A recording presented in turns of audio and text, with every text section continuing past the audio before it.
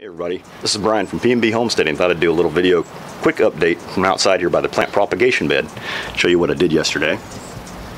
So, yesterday, we've had our first frosts this last week, and so I came out here and I took out the cuttings that I did inside the plant propagation bed, and I have transplanted a few of these into pots, and the rest of these are all out here in the yard now. So I'll just show you a sample here of what I've done. Like over here, we took out the blackberry bush that used to be over there. We moved it over here behind the autumn olive bush, so that way it'll be kind of in the back side here.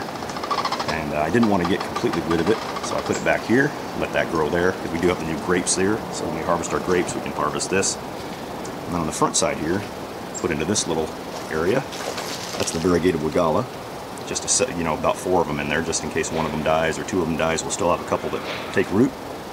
Then over there, we've got currant bushes all along there, and in each one of those I put like 2 or 3 currants, so that way in case a few of them die we'll still have one that takes root. And those are all from cuttings that we had in our plant propagation bed here. This of course is the mint that used to be in the indoor grow tent along with the sage, and this here is the oregano.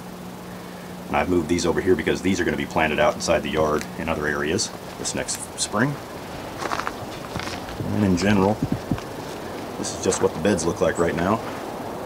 They're all put to bed for the winter, covered with leaves for mulch, keep the soil a little bit warmer. And then of course that'll get mixed in with the new topsoil that I'll probably put in top of there, or I may just mix that in and use that for my mulch this spring. But yeah, the yard's pretty much put to bed out here. You can kind of hear the ground crunching under my feet maybe. It's kind of frozen in spots.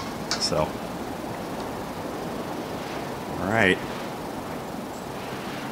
Well, that's kind of an outdoor yard update for the old homestead here in Pacific Northwest. Alright, it's been Brian from PNB Homesteading. Talk to you again. Bye.